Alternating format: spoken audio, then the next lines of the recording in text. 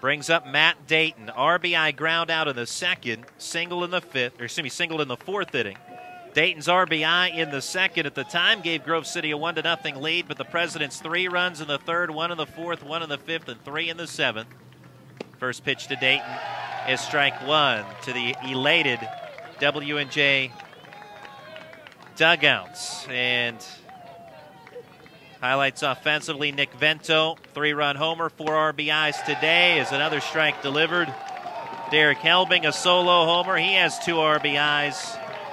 And now it's Tim Mulvey with an 0-2 count on Matt Dayton, trying to wrap this one up for W&J. The 0-2 pitch.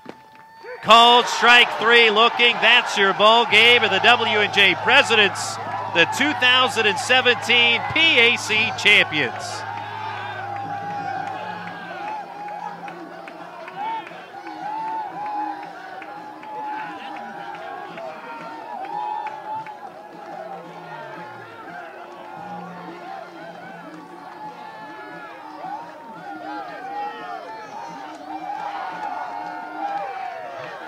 You can see the celebration on our video stream here on the PAC Sports Network, and the strikeout by Mulvey not only setting a new personal record, but he helps the Presidents in capturing the final out, cap off the 2017 PAC tournament with yet another championship for this baseball program.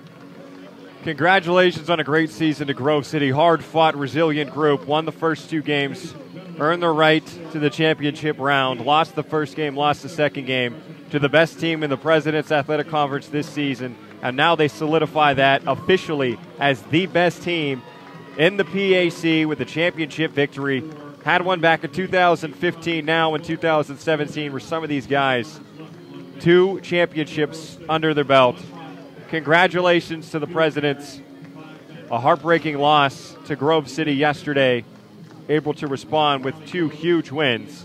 Much deserving. They still have more work to do as they'll be entering into the regionals next weekend.